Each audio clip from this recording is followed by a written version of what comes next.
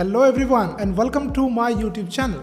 So today I have a very much important and interesting video for you guys. Now Elementary OS 7 has been finally released now after 1 year since the release of the Elementary OS 6. It is a huge update for the Elementary OS and it is based on Ubuntu 22.04.1. Now what are the changes I will just mention in a few minutes. But before starting the video, you have to understand that Elementary OS is a very much good looking and polished operating system, and that can look like you can say like Mac OS X. Its icon, its feature are improving with a great speed. So in this video I will talk about that how you can install the Elementary OS 7 in your laptop or in your PC, even in the Virtualbox. And also I will talk about that what are the new features.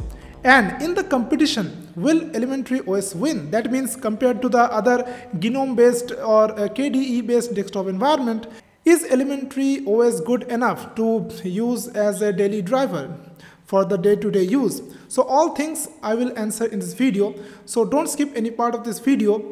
And you have to do just one thing: hit the like button of this video, subscribe the channel and hit the notification bell icon.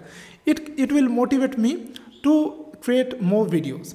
Okay, so without further delay, let's jump into our main topic today. Alright guys, so first of all I'm showing you guys that from where you can download the Elementary OS. So you can see this is the Elementary OS homepage, https elementary.io, and this is, you can see, this is just look like the Mac OS X. And now here you can purchase with some donation, or you just enter the custom and enter 0, and you can just download Elementary OS, and you can just directly download from here, or this is the magnet link to download via torrent. So I'm just going through the torrent. Okay, so you can see I have already downloaded, and now you have to make a bootable pen drive, either using a Ventoy or you can using the Rufus if you are using the Windows, or any type of USB installer, you can use that. Now I have set up in the Virtualbox. Okay, and you can see this is the setting. Okay, so so name is Elementary OS, it is Ubuntu based 64-bit. Okay, and in the system you can see I have enabled the UEFI so that I can show you guys how to install in the modern computers. So base memory, so RAM I have given 2 GB, and processor I have given 2 CPU, and enable PAE, and in the display the video memory I have do something. Okay, and enable 3D acceleration. All right, and in the storage, this is the ISO image of size 2.59 GB. You can see that. So I have mentioned that. And network is NAT, that is the inbuilt network of my laptop. Okay, so let's start and let's boot the system. Okay, so you can see here that try or install Elementary OS. Just hit enter. Now you can see that this is the live system boot. So select the language. So I'm choosing the English default. Okay, US English. All right, so all things default. Now what you have to do, either you can try demo mode, but in the demo mode there are some limitations. You cannot install any new software. Okay, so you can't fetch all the software in the software center. Okay, and basically this is very much restricted. So demo mode. Okay, in compared to the other OS, you can actually do anything in the demo mode or live system.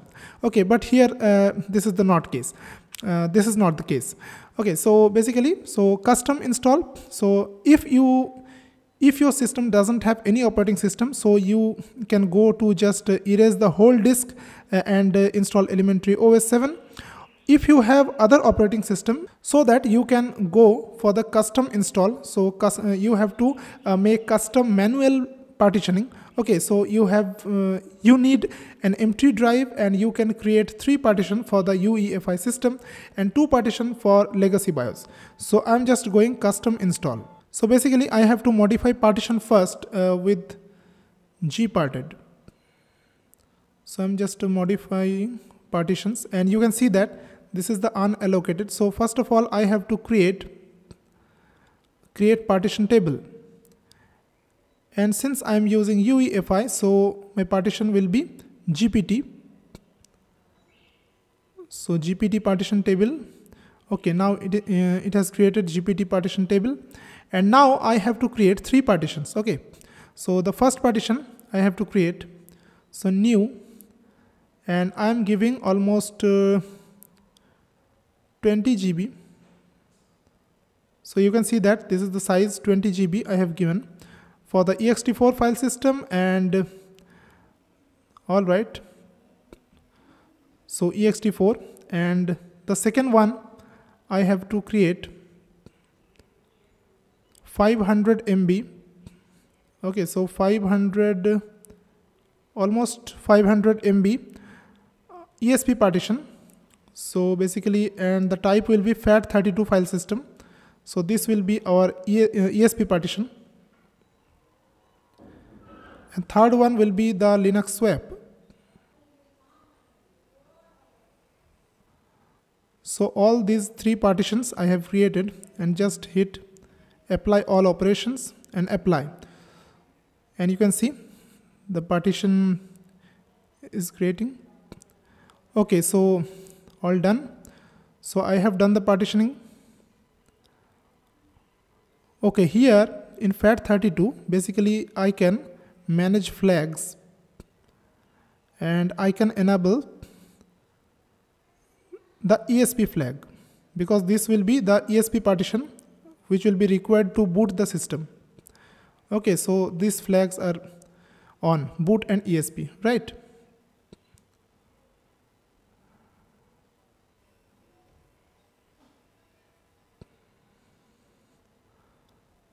All right, and you can see now that partition has been created. So this partition, it is ext4, and this will be used at root. Okay, that's fine. And this partition, this will be our ESP partition. Okay, so boot UEFI. All right, and this partition will be used as swap. Okay, so nicely detected. And now erase and install. Click here. And you can see now the installation has been started. Okay, so you have to wait for a few minutes. I am just pausing the video. You are getting the Grub 2.06 version and elementary OS 7. So just hit enter. Now you can see select a language. So English I am choosing. All right, so all things will be in English. Now I have to create my username. So this is the full name, username, and I am choosing password.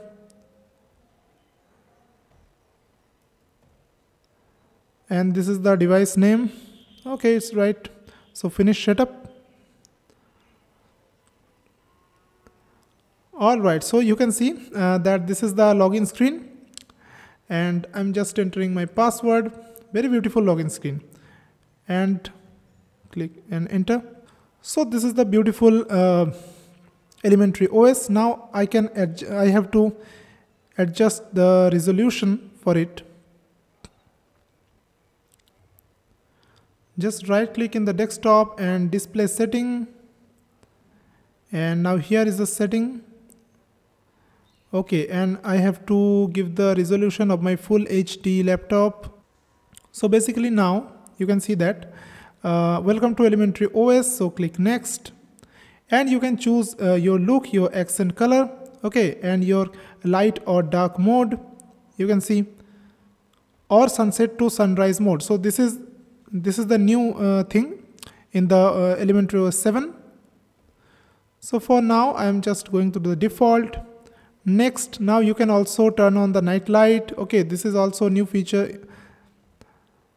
And this is the housekeeping. So old and temporary files and trash file will be automatically deleted after 30 days. Okay, online accounts, next. All right. Now automatic updates you can turn on, but I'm not doing that. Ready to go. Now first of all, look at the elementary OS interface. Okay, it's really nice. It just look like the Mac OS system. Okay, and it's down panel. This dock is amazing. Okay, it's really amazing. And this is the application menu, and you can see that it's very nice. And with the 2-finger gesture, basically I can switch like this. All right, and now basically this is the files, that is the file manager.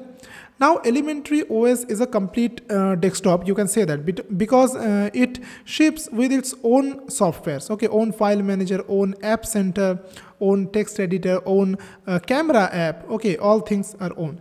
Okay, so you can see that this is the beautiful file manager, and if you right click here, so basically you can also select this to double click to open a folder. Okay, by default it is single click, and you can see the property, and also you can directly compress files from here. Okay, and now this is very interesting. This is the multitasking view, and if you click here, and you can see a very nice multitasking view.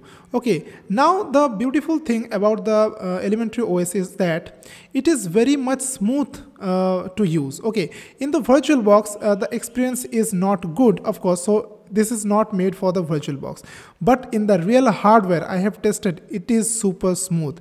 This is not using the Wayland, it is using the X11, but still it is very much smooth.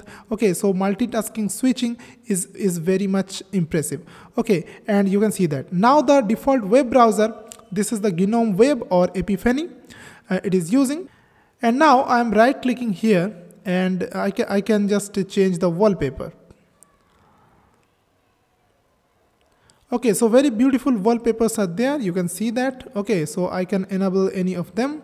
Okay, so very beautiful wallpaper selection is very much good, I can say. All right, and you can see this is the appearance. So you can switch to the dark and light mode. So this is the dark mode, you can see that. And also you can give some accent colors. So you can enable some accent colors, and you can see that, right? And now tiling is also very good here. So if I drag this, so you can see this tiling is very much smooth. Okay, really very much smooth this tiling is, and you can see that's very much interesting to look. Now coming to text, so you can increase the text size or decrease the text size from here, and dock and panel, and you can change the icon size. And now coming to the multitasking, basically you are getting the hot corners, right? So in the hot corner, so suppose in the bottom right corner I have given, so these options are available. So this is, you can see, Elementary OS 7 Horus, and it is based on Ubuntu 22.04.1, Linux kernel 5.15. So it is, you can see that, and this is the hardware information. I'm using Virtualbox. This is the firmware information. So you can check for updates from here also. And also there are mouse and touchpad settings. So you can see that a really nice settings are there for clicking, and now the pointing. You can see you can change the cursor. You can enlarge the cursor, right? All right, and gestures, these are very much good gestures. These are very, very important. Okay, the gestures. Okay, so 3-finger gesture to switch the workspaces. Now sweep up is the multitasking view. Okay, that's very good. And 3-finger pinch, you can zoom. Okay, so very much good options are here. And mouse, you can see this is the pointer speed, natural scoring, touchpad.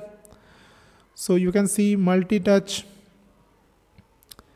Okay, so tapping is enabled, and you can see 2-finger scrolling are enabled.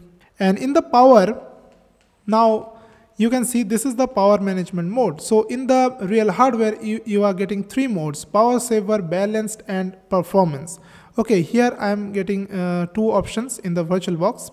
And screen time and limits, you can restrict the access for a user.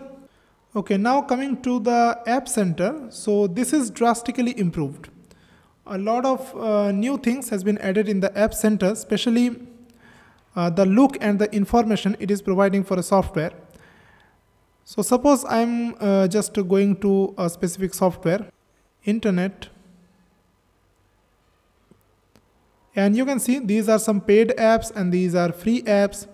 Okay, but the app collection is limited, very much limited. This is a disappointing thing. Okay, now as its name suggests, elementary OS, so it is just adding the elementary apps. Okay, so the basic apps, but I need, of course, advanced app, more apps we need. Okay, and Linux has a vast collection of apps, but here very few you are getting.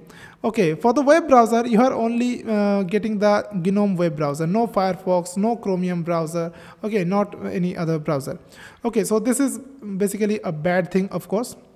But now I'm showing you guys that suppose I'm clicking here in the web browser, so you are getting a screenshot here. Okay, so beautiful screenshot you will get here, and then some information you can see here, providing the last 5 updates of that software, so that you can understand that, imagine that how frequently it is developed.